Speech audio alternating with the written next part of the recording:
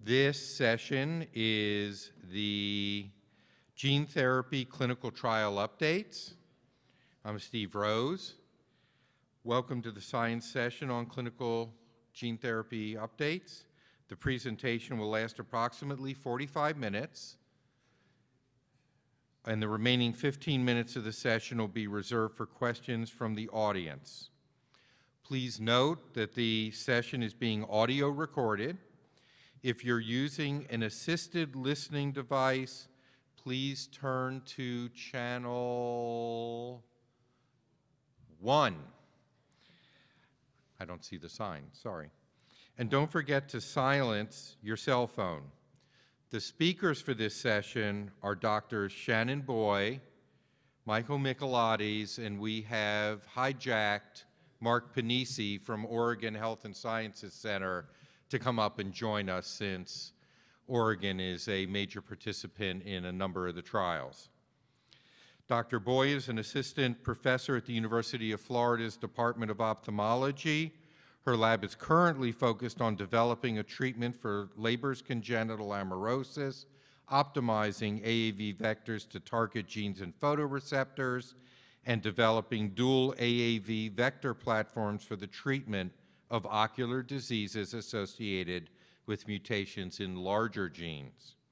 Dr. Michelotis is a consultant ophthalmologist at Moorfields Eye Hospital in the departments of medical retina, inherited eye disease, and pediatric ophthalmology.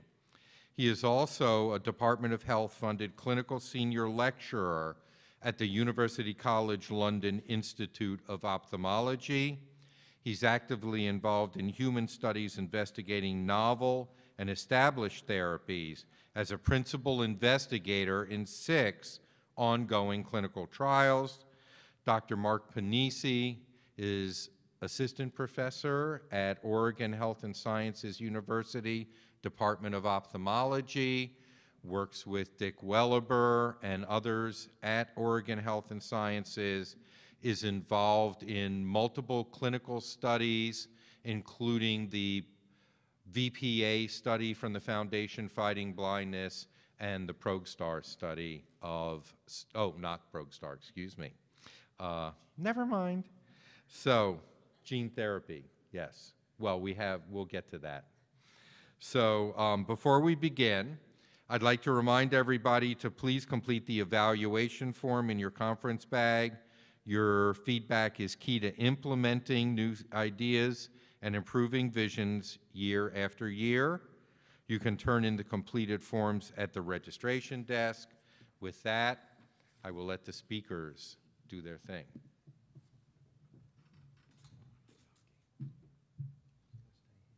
I never knew this would be such a big room I'd be speaking in. Thank you all for coming. Thank you to Steve and to the Foundation for allowing me the opportunity to speak today. I am the very grateful recipient of an Individual Investigator Award from the Foundation Fighting Blindness, and it's really been the first grant that I've received as an independent investigator to get my research up off the ground and running. So I'm very grateful to all of you and to the Foundation. So this is an exciting topic we're going to be talking about today, and I also have to mention that the Foundation has been involved in supporting every single one of the clinical trials that we'll be updating you on today. So the game plan is to divide and conquer. Dr. Michelotis and myself will be discussing 6 ongoing clinical trials. And I wanted to get started with the one that really is the platform from which all other clinical trials has sprung. And that, of course, is Leber congenital amaurosis type 2. You all have likely heard a lot about LCA2 and the ongoing clinical trial for this disease. But I thought it would be a good idea to go back a little bit and give you some background on the disease, take you through the proof of concept studies that were done to address gene replacement for this disease, and then describe what the results of the clinical trials have been thus far. So LCA2 is a very rare disease that affects approximately 1 in 1 million live births, and it's associated with mutations in the gene RPE65. This gene normally produces a protein called RPE65, which is expressed in the retinal pigment epithelium, which is an epithelial cell layer adjacent to the photoreceptor cells in the retina. Now, what RPE65 normally does is it produces something called a chromophore, and it delivers that chromophore to the photoreceptor cells. And photoreceptor cells need that chromophore in order to process light as vision. So when you have a mutation in RPE65 and the RPE can't provide chromophore to the photoreceptors, then eventually those cells will start to lack function and eventually they can degenerate. So that's the basis of the disease. Now, this has been a wonderful test case for gene therapy because, as luck would have it, there are many animal models, many appropriate animal models with which to develop a gene therapy in. And the definition, as I mentioned yesterday, of an appropriate animal model is one that faithfully mimics the human condition. So in the case of LCA2, what you would need would be a mouse or a dog model that would lack retinal function and also exhibit some signs of retinal degeneration and perhaps even a lack of visually guided behavior. So there's been a lot of work done on these animal models of LCA2, and initial work, as you've heard a lot about over the course of the conference, was done in the dog model, Lancelot being the most famous of all of the treated dogs. So what they found in the dog model of this disease was that they could deliver a healthy copy of RPE65 to this dog via the subretinal space with an AAV vector, so an adeno-associated virus vector. And what they found after subretinal injection of this vector in the dog model was that they were able to restore retinal function, which was assessed with a test called electroretinogram, or ERG. They also found that it was capable of preserving the photoreceptor cells, so another very exciting result. Most exciting, however, was the fact that the treatment restored visually guided behavior to this dog model. And what that means to us as scientists, it's really cool on a neuroscience level, because what you're doing is you're injecting a drug into the eye, and then you're finding that the brain was able to accommodate to that injection in the eye. So the brain learned something from what you put in the eye. Okay, so that was all very exciting work done in the dog. And importantly, Lancelot passed away 1 or 2 years ago, I want to say. And what they found was that his therapeutic effects were persistent over his lifetime.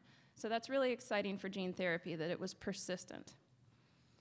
So after all of this work went on in the dog model of the disease, a lot of work got started up in the mouse models of the disease. And we used these mouse models to determine things like what effects the therapy had on rod photoreceptors versus cone photoreceptors. We used the mice to determine what window of therapy would look like. In other words, how late can we deliver the vector and still achieve those therapeutic effects. So a lot was done in the mice, but the take-home message was the same, and that's that there was restoration of retinal function, restoration of visually guided behavior, and preservation of photoreceptors as a result of this treatment. So at this point, we have this mountain of proof of concept data showing us that a subretinal injection of AAV carrying a normal copy of RPE65 is capable of providing therapeutic benefit to these animal models, restoring their vision. So that's when everybody got together and decided that we need to get this into patients. So before that could be done, however, we needed to do safety studies. So it's one thing to show efficacy, but we need to really pin down what the safest dose will be to put in the patient. So at that point, the safety studies were initiated, and what we did was we used rats, mice, and monkeys, or non-human primates, and we delivered different doses of the vector, low dose, medium dose, and high dose. And those studies were done in order to determine what the safest dose would be to put in the patients. And after that was concluded, all of this led to the initiation of multiple phase 1/2 gene therapy clinical trials in humans. And those happened at 3 different places, one at CHOPS, one in the UK, and one as a collaboration between the University of Florida and the University of Pennsylvania. Where we are right now, there have been actually 4 now independent trials that have been published, the results of which have been published. And the longest follow-up of these patients has been 3 years. Those 3-year-long follow-ups have been done by 2 groups. And so what I want to tell you all is that among these clinical trials, there were some slight differences in design. For instance, where exactly the vector was placed in the patient, the method of anesthesia in the patient, the slightly different dose perhaps was delivered to the patient, all kind of small differences in the clinical trial design. But among them, all of the results were generally the same. And so for now, I'm just going to go, for the next few minutes, talk about some of the results that were seen in these patients. Excitingly, within days of treatment, these patients exhibited robust improvements in the sensitivity of their photoreceptor cells. That sounds a little murky, What that means is that the scientists would ask the patients, look at and tell me if you can see these dim lights or these bright lights. And before treatment, the patient couldn't see the dim light. After treatment, all of a sudden, the patient could see the dim light. So it was a way of showing that their photoreceptors had gained a lot of sensitivity. And importantly, these sensitivity improvements were restricted to the area where the vector was placed in the eye. For those of you that aren't quite sure surgically how this process happens, when you give a gene therapy vector and you put it in the subretinal space, you're not creating a bleb that covers the entire retina. You're creating a little bleb in a portion of the retina. So the doctors were actually able to look to see if these sensitivity improvements had happened within the region where the vector was placed or outside of it. And in fact, the sensitivity improvements were restricted to the area where the vector was placed, not surprisingly. In terms of visual acuity, which everyone knows is the gold standard outcome measure, you can think of it as lines of vision on a chart where you're looking at the very high contrast black letters. One of the trials reported a significant improvement in visual acuity in their patients, while the other two did not.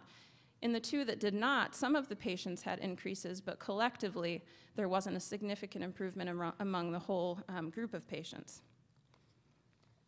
The doctors also conducted ERG tests, and the specific kind they used was called a full field ERG.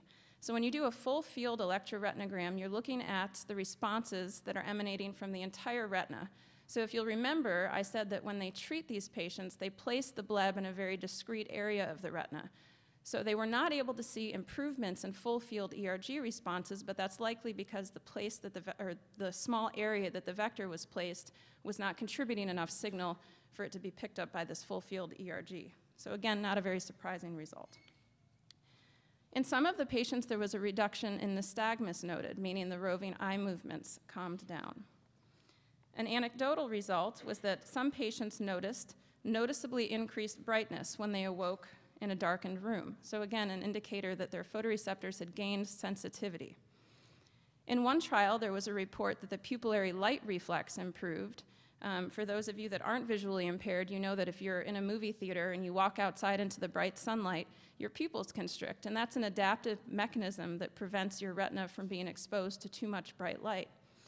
So the untreated patients have very abnormal pupillary light reflexes, but after treatment with the gene therapy vector, these light reflexes actually improved. And then my personal favorite, from a neuroscience standpoint, is the result that was achieved 1 year after treatment.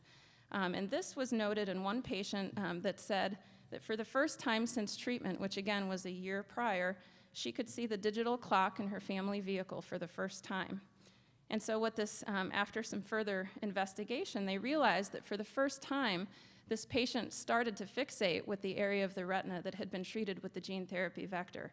And it took 1 full year for the brain to accommodate to the change that was made to the eye. So this tells us a lot about the fact that our brains are plastic. There's plasticity. We can accommodate to changes, including those that are achieved with gene therapy. So it was a very exciting result. Since then, it's been reported that administration of vector to the second eye is also safe and effective, and this is being done by Jean Bennett's group. Okay, where we are right now with LCA2. We are currently in phase 3 clinical trials for treatment of this disease, and these trials are being conducted at CHOPS and at the University of Iowa. And I've talked briefly with some of the investigators involved in that trial, and I can tell you that they are treating patients already, and that the results are good, and that the vector, up till this point at least, appears to be very safe and well tolerated, so similar to the previous results. And what I just wanted to cover very briefly is that the trial design for this phase 3 trial is slightly different than what was used in the past. In this trial, they are doing bilateral treatment, meaning that the patient comes in and receives subretinal injection of vector, and then within a week or so later, they receive an injection in the other eye. So this is what sets it apart really from the trials before it. And I should mention too that for every 2 patients that do receive the gene therapy vector, 1 patient is put into a control group. The reason for that is because they want to follow the patients for at least 1 year to collect some more natural history data on them. So that is where we're at with LCA2. Does anyone have anything to add? You guys good? Okay. All right, so now we're going to move into the gene therapy trial for Usher's 1B. Okay, Usher syndrome is a clinically and genetically heterogeneous group of autosomal recessive disorders. That means you need to inherit one bad gene from mom, one bad gene from dad. They need to come together for you to present with the disease. What I mean by genetically heterogeneous is that a number of different genes have been found to be associated with formation of one type of Usher syndrome or the other. It's clinically heterogeneous in that if a patient has a mutation in gene A, they might present in the clinic very differently than a patient that has a mutation in gene B. But taken together, all forms of Usher syndrome account for the most frequent cause of combined deafness and blindness worldwide. Usher syndrome can be divided into 3 different subtypes, and these subtypes vary depending on the onset and the extent of hearing loss and retinitis pigmentosa, or photoreceptor degeneration. And of those 3 subtypes, USH1 is the most severe. These patients are born profoundly deaf, and they lose vision during childhood.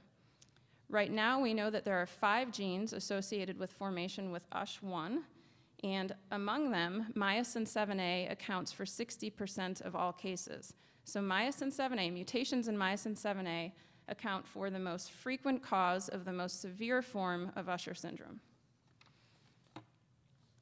Okay, what does myosin 7A do? Myosin 7A is one of these proteins that we know some about, but we don't know everything about. So I'm going to tell you what we do know. We know that this protein is normally expressed in the hair cells of the inner ear, as well as within the photoreceptors and the retinal pigment epithelium of the eye. So you can understand how defects in this gene would lead to problems with both hearing and vision. So in the hair cells of the inner ear, myosin 7A, as well as the other Usher's proteins, contribute very strongly to their development. So that's why if you have a problem in these proteins, the hair cells won't develop well. Sometimes they never fully form, and that's why typically the patients lose hearing before vision. On the other hand, myosin 7A and a lot of the other Usher's proteins are not required for photoreceptor cell development, but rather they're required for their maintenance and their health after they're formed. We know that myosin 7A is expressed in a region of the photoreceptor that's involved in trafficking of proteins between the photoreceptor inner and outer segment. An analogy I like to use for myself and for audiences like you is that you can think of the photoreceptor inner segment as a 5-lane highway. And then when you get into the connecting cilium, all of a sudden you're at 1 lane. And then you get back out into the outer segment and you're at 5 lanes again. So there's a lot of traffic men in the 1-lane area that need to deal with the rush hour traffic. And photoreceptor cells have rush hour traffic all the time. They're the most highly metabolic cell in our entire body. So dealing with all of the cars that need to go from that 5-lane highway to that 1 lane and get all the way into the outer segment is really a tough process. And so we know that myosin 7A is involved in that process. We also know that it's involved in melanosome migration. Just to describe that a little bit more deeply, in the RPE, which is the epithelial cell layer right above the photoreceptor cells, the RPE sends these finger-like projections down around the photoreceptor outer segments. And in those finger-like projections, there are pigmented melanosomes. And in Usher's patients, it's known that those melanosomes will stick up into the RPE. And we're not completely sure what the purpose of that melanosome migration is, but we know that myosin 7A is involved in it. So if you don't have it, the melanosomes don't migrate, and it's likely that the healthy interaction between the RPE and the photoreceptors is damaged as a result. So fortunately for us, there is a mouse model of Usher's 1B. It's called the Shaker mouse. It carries mutations in myosin 7A, and as a result, it exhibits visual problems as well as vestibular abnormalities. And the visual problems it exhibits aren't on an ERG level. They're not on these large levels, but they do exhibit that defect in melanosome migration and the defect in the rush hour traffic situation. So what's been done with the Shaker mouse is they've used a lentiviral vector to deliver myosin 7A to the subretinal space of the mouse. And they found that this treatment restored both the melanosome migration phenotype as well as the protein transport phenotype. And I just want to linger for a second on the use of lentivirus.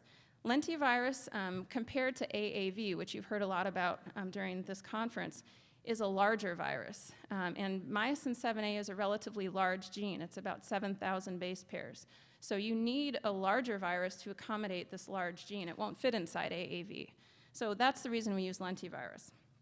And all of this proof of concept data that we have for lentiviral treatment in the Shaker mouse led to phase 1 clinical trials initiated by Oxford Biomedica, and their product is called UshStat. They are using, as I mentioned, a lentiviral vector, EIAV specifically. And so far, from what I understand, there have been 4 patients treated at Oregon, and Paris is about to enroll patients. And again, a lot of these are in their very early stages, so there aren't published results, but so far everything seems to be safe.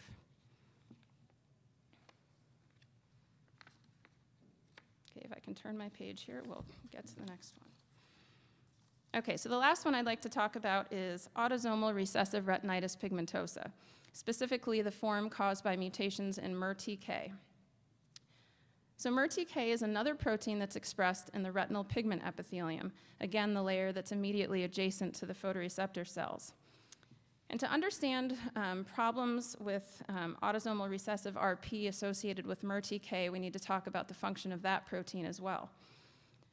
So MERTK, again, is expressed in the RPE, and it's involved in a process that occurs basically every night when you go to sleep. Your photoreceptors work very hard during the day to take in the light and do all the biochemical things that they need to do in order for you to see. And when you lay down to go to bed at night, those photoreceptors are tired and they shed their outer segments. They've got these tips that they just shed. They get rid of them. They're tired, they're old, they don't need them anymore. And they regenerate things from their inner segments. And the RPE's job is to collect that garbage, basically, and deal with it, digest it. And MERTK is a protein that's involved in that digestion process. So if at night you shed these outer segments and you don't have MERTK around to deal with that, digesting that garbage, more or less, then you're going to have this debris field that accumulates between the photoreceptors and the RPE. And when you get a debris field, when you get anything in the subretinal space, you're going to affect the healthy interaction between the RPE and the photoreceptors. And anytime that interaction is disturbed, then you will compromise the function of the photoreceptor cells. So eventually they will lose function and they can degenerate. So that's what MERTK does. This is a very rare disease. It affects families primarily in the Middle East and the Faroe Islands. Fortunately for us, there is a very famous animal model associated with MERTK RP, which is called the Royal College of Surgeons rat, or the RCS rat.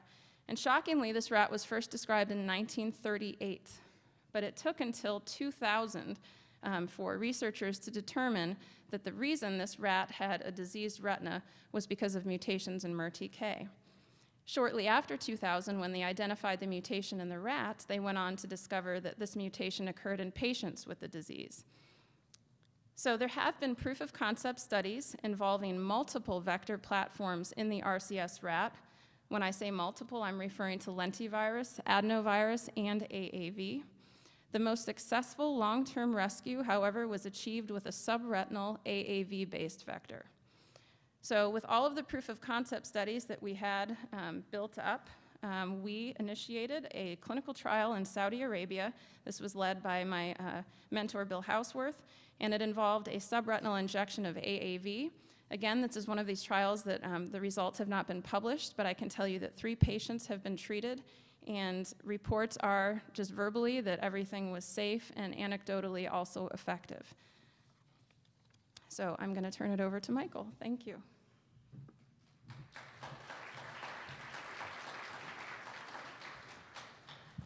Thank you, Shannon. That was super.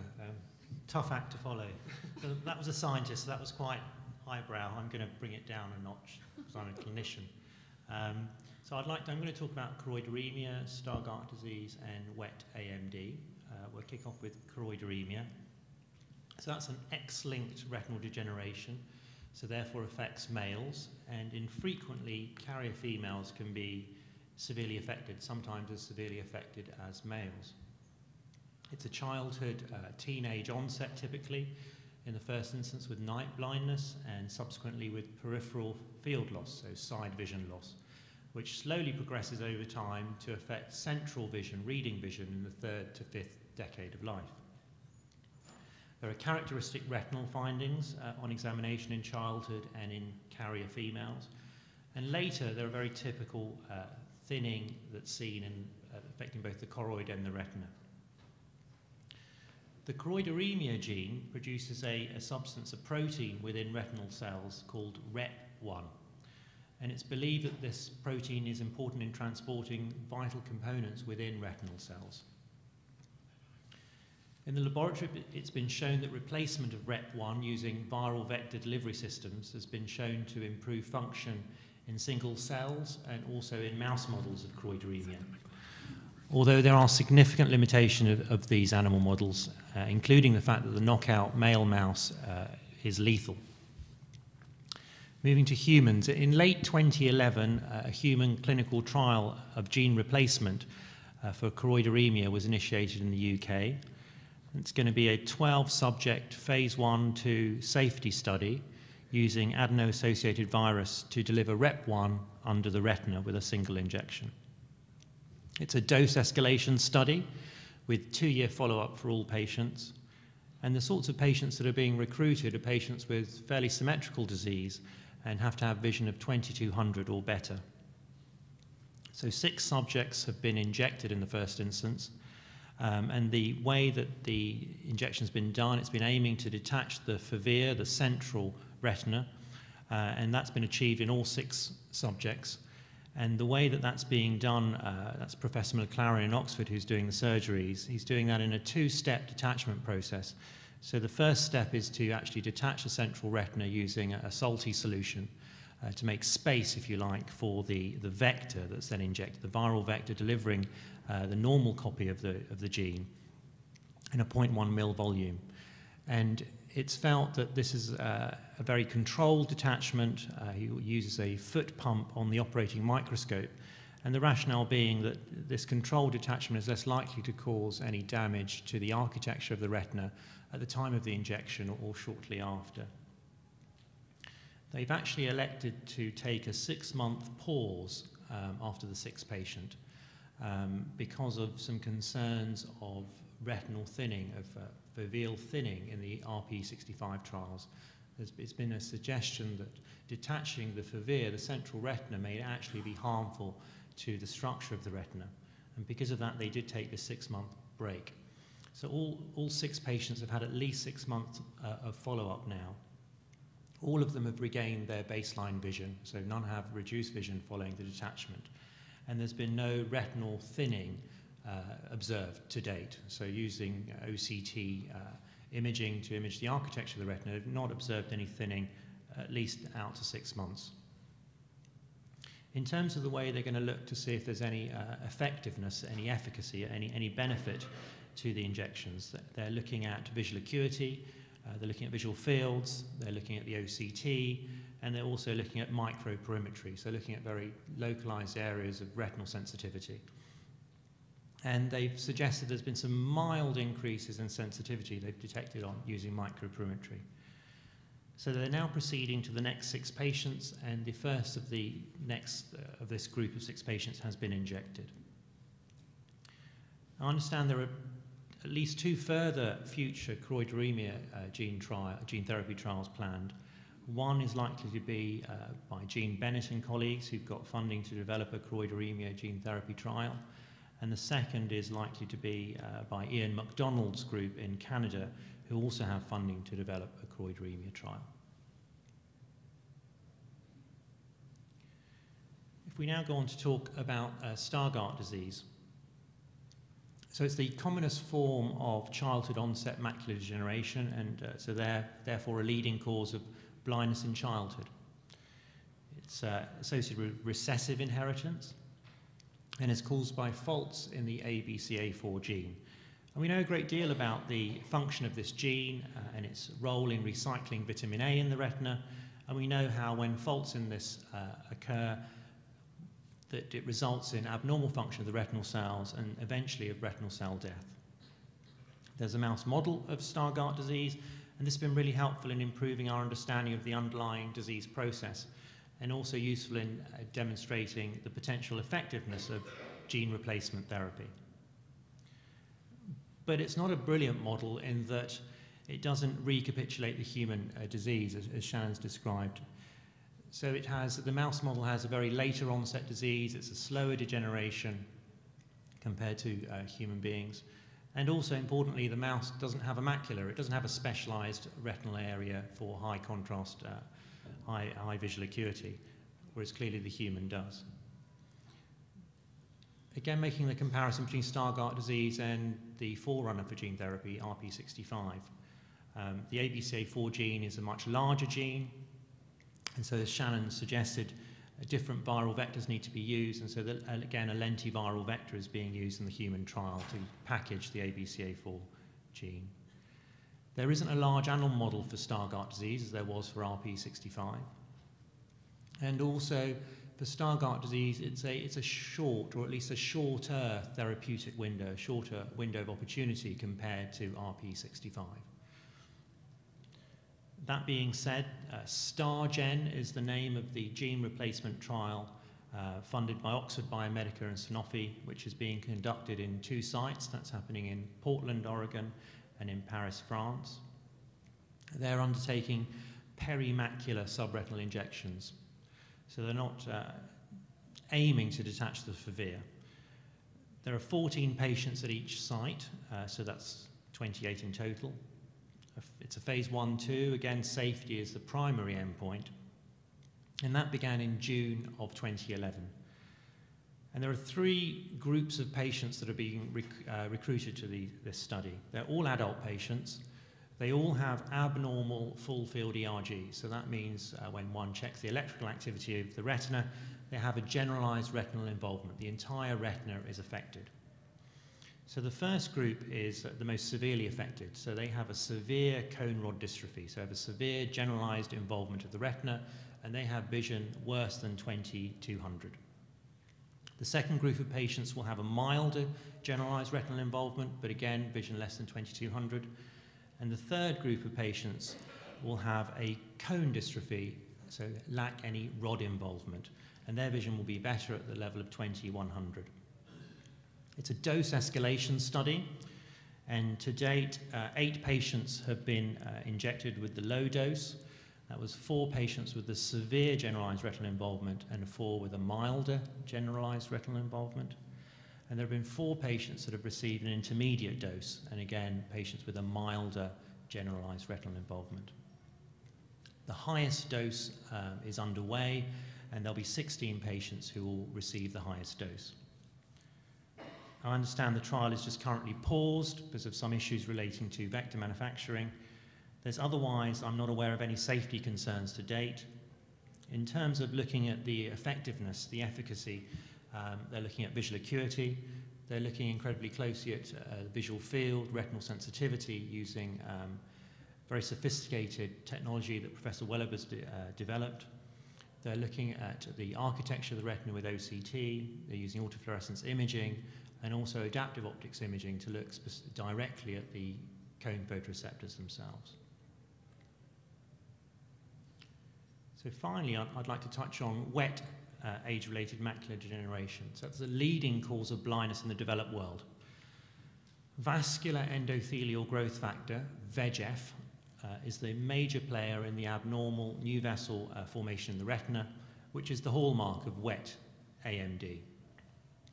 We have multiple drugs available now which have revolutionized our management of wet AMD. And these include Avastin, also known as bevacizumab, Lucentis, also known as ranibizumab, and Eylea, also known as aflibercept. And these are all very effective. They stabilize vision in approximately 90% of patients, and they can improve vision in approximately 30 to 40% of patients. However, they require repeated long-term injections at great cost, both financial in terms of time, and that's a cost both to the patient and to the healthcare system. There's also a cumulative risk of side effects from these injections into the eyeball, albeit very small.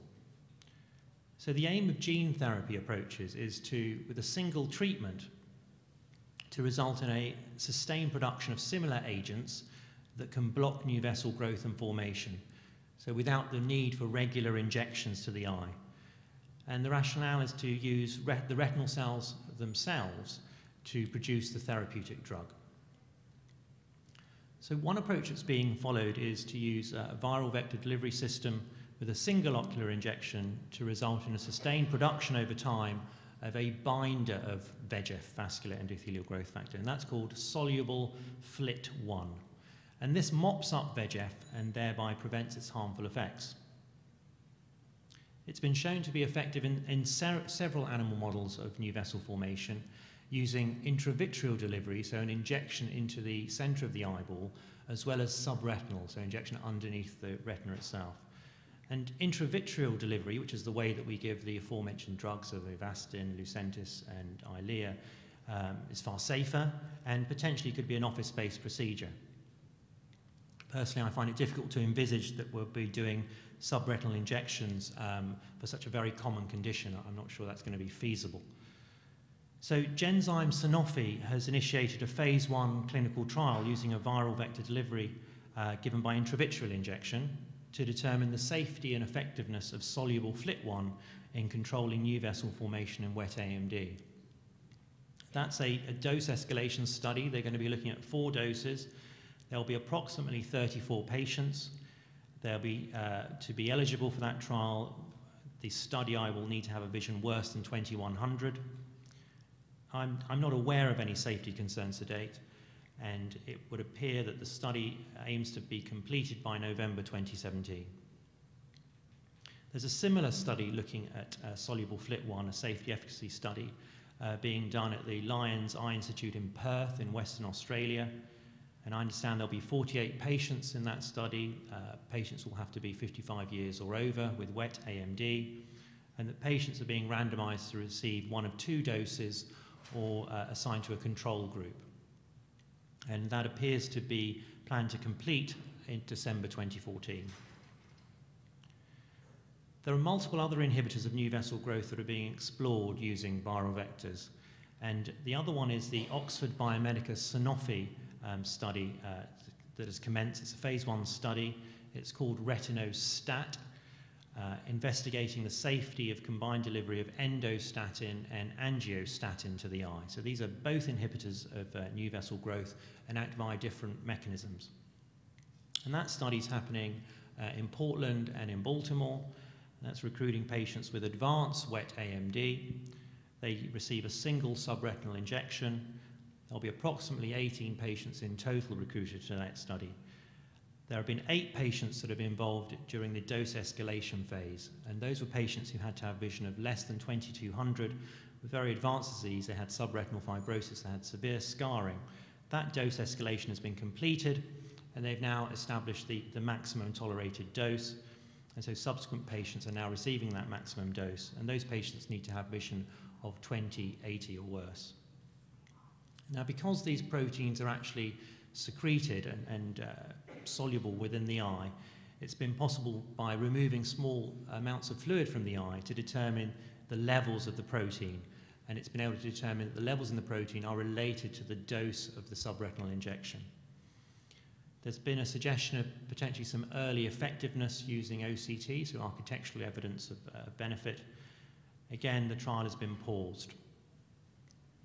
As a final comment, and I know it's been mentioned in several other sessions, one can get relatively reliable information on clinical trials happening around the world on clinicaltrials.gov. That's provided by the NIH. Many thanks for your attention.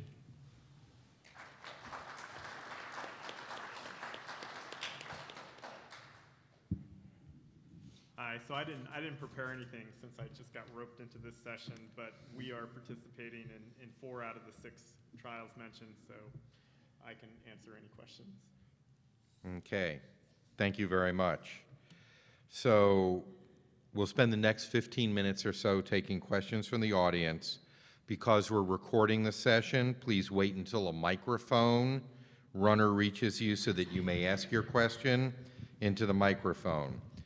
We'll try to ensure we can get as many questions as possible within the time frame, but we ask that you do 1 question at a time in order to allow everybody to go. So we have our first question back here with Dan. Thank you for the presentation. Definitely exciting, encouraging information today. My question is, I know there's some upcoming trials with Genable, and I'm trying to recall these. I know these involve autosomal dominant, specifically, I think the rhodopsin gene. But I'm trying to recall, and hopefully you can clarify for me. Does their approach involve knocking out the bad gene, or are they using an approach that, with a philosophy that if you put enough of the good gene in, you can still salvage vision? Even with autosomal dominant or dominant forms. So Dan, that is a knockdown and an add-in, both, whereas Al Lewin and Bill Hausworth and that group is looking at augmenting in a different mutation in the rhodopsin gene, but the Genable is a knockdown add-back.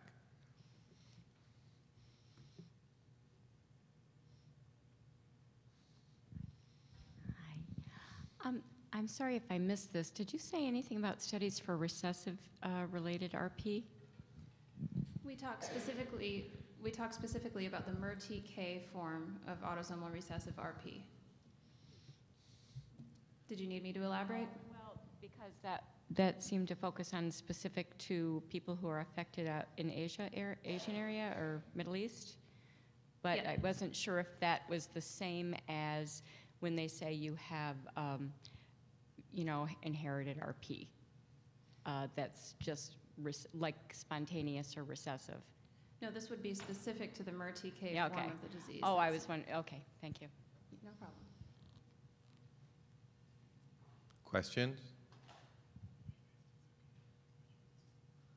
Everybody looking forward to reception? We have one more coming up here. Hi, I'm a little confused. I went to iGene, and I'm negative for the 9 genes that they tested. I didn't go to iGene, I live in California. But then I went to the vendors, and then Oregon Health Science they said they have like 65 genes, and it costs, $1,500 or 50 genes or whatever.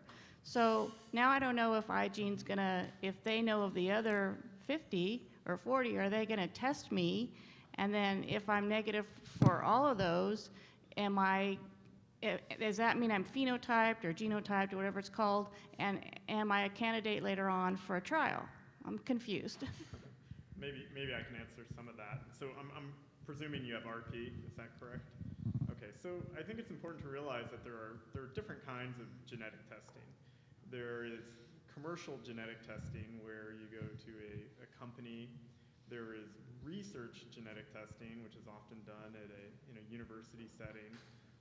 And iGene is a special program that is funded through the NIH. And one of the great things about iGene is that it does not cost the patient anything. And that's, for many reasons, insurance companies often will not cover genetic testing. And so for many of our patients, that is the only option that's available. At this time, when we think about RP, we know there are probably upwards of 100 genes that can cause RP, and we haven't even discovered all of them yet. So even if we could test for all 100 that we know about, it doesn't necessarily mean we're going to be able to find everything, because there's some that have yet to be discovered. Now that being said, iGene is testing a small number of genes. They're not testing 100, and that may change in the future as their technology changes. Some of the commercial vendors can test a larger number of genes, but you're going to have to pay for that. And sometimes insurance will cover it, sometimes insurance will not, and you have to pay out of pocket. The good news about genetic testing is that every year it gets better and it gets cheaper. So I think when you look back 5 years ago, the number of genes that you would get for $2,000, might have been 5 or 10. Now we're up to 60, and in a year it might be 100, and so it just keeps getting better. So if you can't afford it now, wait a little while. It's going to get cheaper. Did that answer your question?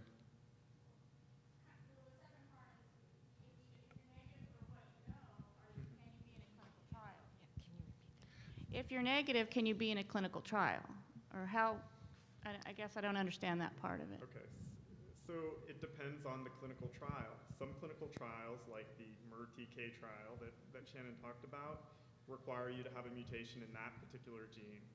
You were tested for 9 genes, probably the most common genes, and they didn't find something, which means you probably have one of the other 91 genes that weren't tested for. Some trials are specific where they need you to have a certain genotype. For example, the valproic acid trial is only looking at patients who have autosomal dominant RP. Other trials, though, in the future may not require you to necessarily have a genotype. If you look at the CNTF trial, it was more you have to have RP.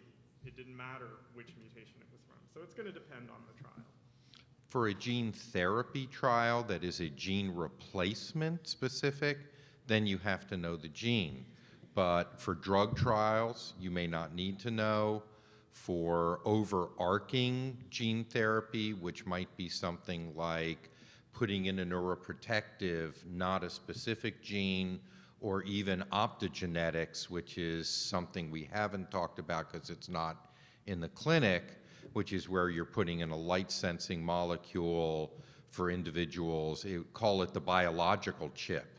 You're looking to restore vision by hijacking a light-sensitive molecule from an algae or a bacteria. That's not necessarily going to have to know the gene that's involved. So it depends. For gene therapy for a specific genetic mutation, you've got to know the gene. You kind of answered my question there, Steve. I was just, it's great to hear the update from what's going on at the moment, but I'm talking about maybe gene therapy to benefit more people. When do you envisage that maybe moving once the proof of principle is shown for individual genes? How far are we for more generalized gene therapy? As Steve mentioned, gene replacement therapy, so when you're addressing single gene diseases and you need to put in a specific sequence of a gene to make that patient healthy, I wouldn't refer to that as generalized gene therapy. I think there's going to be safety studies, toxicity studies, and FDA approval required for each individual gene therapy that we come up with for gene replacement. But as he mentioned, in terms of more generalized gene therapy, when you're considering adding a neuroprotective agent whose role is just to keep the photoreceptor cells healthier so that you can see longer, that is something you could refer to as more generalized gene therapy. In terms of when something like that will be available, Steve? That's a unknown at this moment.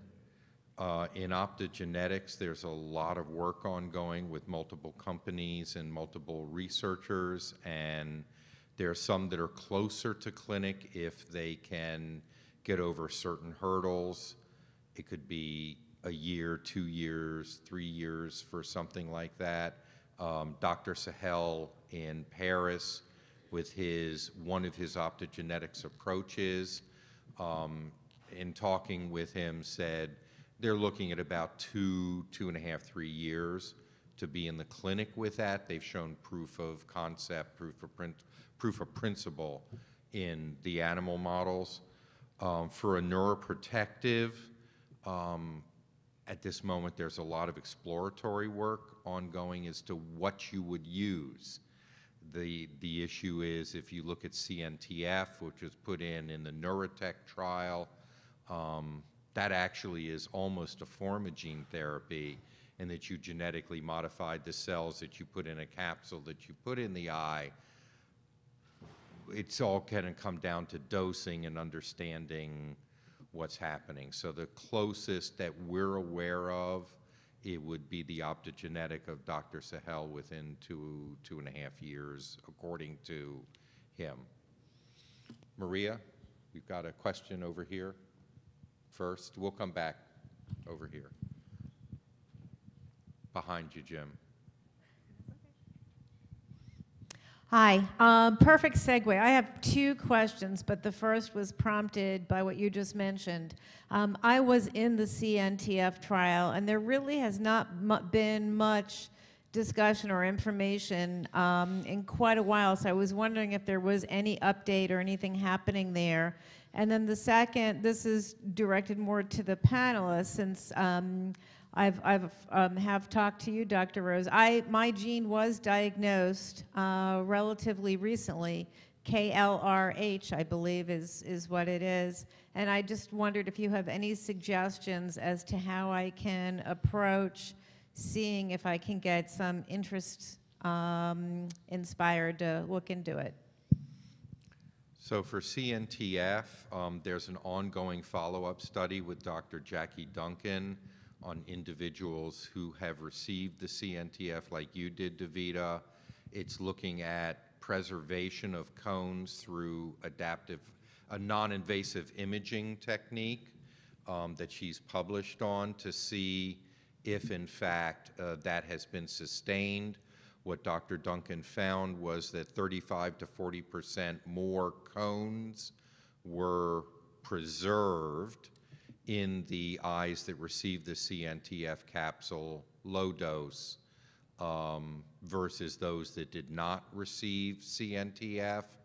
The issue is, are those cones actually functional, visually functional?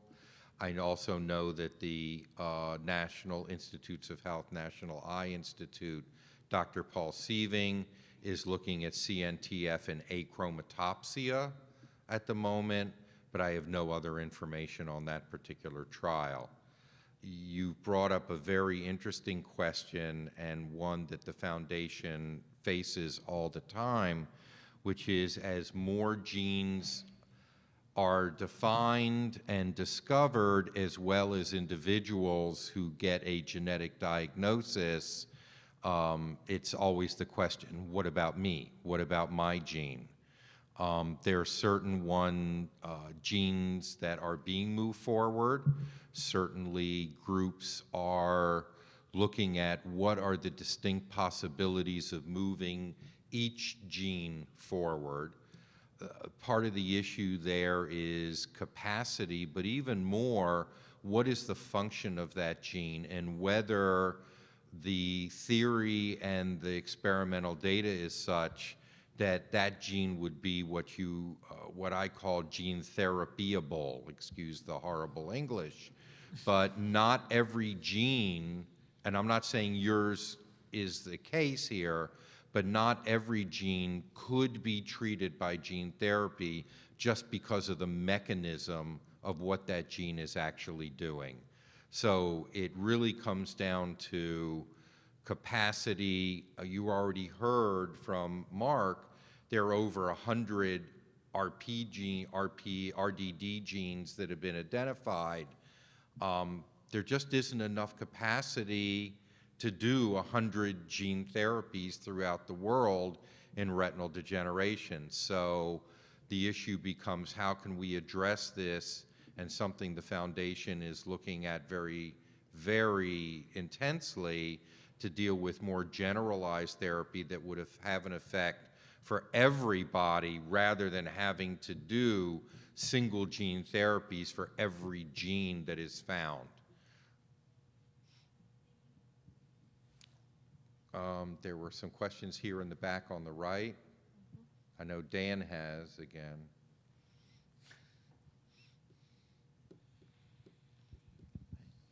Yes, thank you.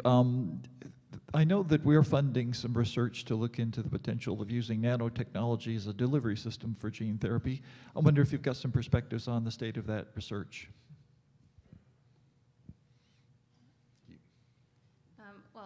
As I discussed in Gene Therapy 101, each vector platform is very unique in its characteristics. I gave the analogy of the taxi cab, and Luke extended it to suggest that certain taxi cabs can go faster, certain taxi cabs can deliver the passenger, and the passenger will stay around for a long time. It's kind of a silly analogy, but I think that when considering nanoparticles versus, for instance, AAV, some really hard studies need to be done to compare the efficacy of a nanoparticle versus an AAV for delivering a gene. You need to look at persistence of transgene expression. That's a huge thing. You know, I talked about Lancelot. He had therapeutic effects over the course of his life. Is that achievable with a nanoparticle? That needs to get looked at. They need to be compared side by side. And the foundation is funding those studies. Yep. More questions? Everybody is looking for the reception. So thank you so much for coming. for attending the session. There will be a cocktail reception starting at 6:30 in the Grand Ballroom foyer right outside, followed by the awards dinner and dance at 7:30 in the Grand Ballroom.